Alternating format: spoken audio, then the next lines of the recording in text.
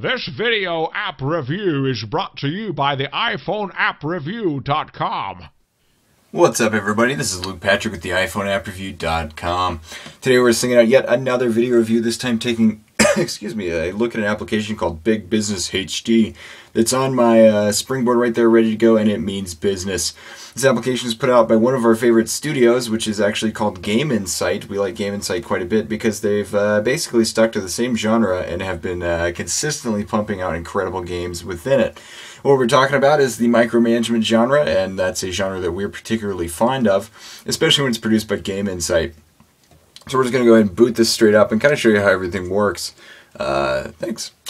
So essentially this is the sort of application where I've just completed a bunch of quests and I didn't mean to do that. That's the kind of application it is.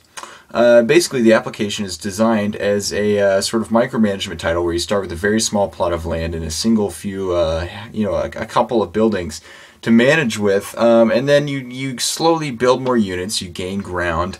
You accrue some wealth, you build even more units, so on and so forth. You upgrade the ones you've got going until eventually, you've got a raging business empire, I guess is a good way to put that. And that's what we're currently working on. As you can see, I'm just clicking some of my buildings to gather the resources that they've afforded me. So for instance, I want to sell this flour, so I can go in here and sell. Now it's been sold. I've got some sugarcane lingering around. So of course you're starting slow. You're starting low in the totem pole. You've got agricultural stuff going on, and we're just going to say this right off the bat. This is perhaps one of the best micromanagement games that Game Insight has yet to put out, with a very specific reason behind that. This application has been so well thought out because of the history and experience that's been put into it by the developers that I guess the best way to put it is that it's just refined to a scary level, I guess is a good way to say it. And what we mean by that is the fact that the game itself comes with a literal ton of units. For instance, you can go into the shop and check out all the various things you have to manage. You've got housing for your population, you've got actual production facilities, entertainment facilities for your population, service buildings, whatever, as well as, the ubiquitous trees and whatnot that you have to deal with, special buildings, etc., etc. All of this needs to be managed to successfully run a business and run a town, which is nothing new, but the variety and the number that's been included here is absolutely pitch perfect, and that's sort of a small difference that we can't really explain to you in the way that it needs to be, which means that instead the best way to simply experience it is to experience it. So get out there and give it a go. Because that will become pretty apparent just how much thought has been put into the actual production of this app.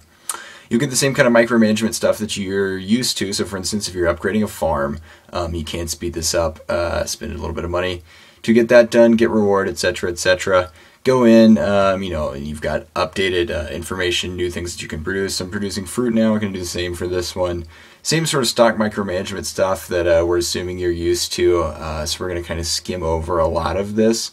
Just because, we're assuming you're familiar with the genre.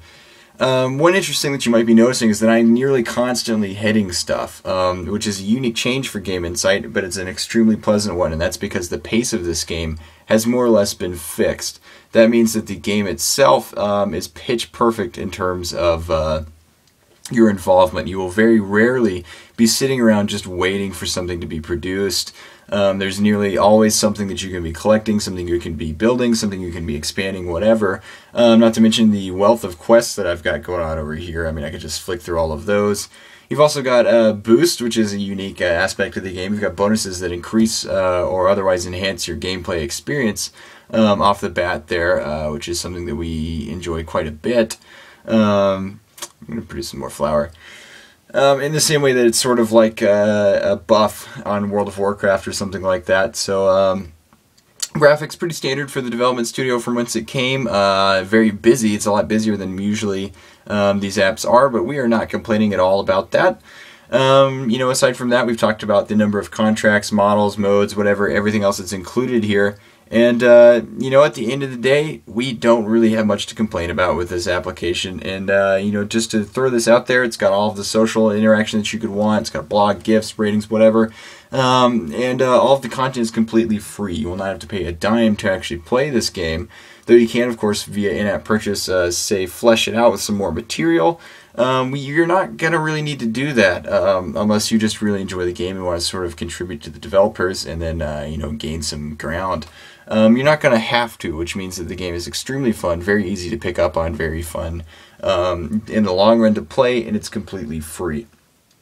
So, at the end of the day, what does all that add up to? All of that hefty praise. It means that the application gets a 4.5 out of 5 star rating from us here at the iPhoneAppReview.com. Again, it's a 4.5 out of 5 for the application, and it is still probably our favorite Game Insight game to date.